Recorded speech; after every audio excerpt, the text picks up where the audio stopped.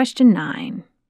This question focuses on wording, and as you look through your answer choices, you can see you're trying to decide between which, whom, who, and in which. Now, I think it reads odd. I think when you read many students which I work with, something about that doesn't sound right. And that's because which follows a thing, like the hammer, which is in my hand. That would be fine. But students are people. So that means we have to use who or whom. So how do you decide between who and whom? Well, there's a really simple trick. Who can be replaced with he, and whom can be replaced with him. So let's put those words in and see which sounds better. Him I work with, or he I work with.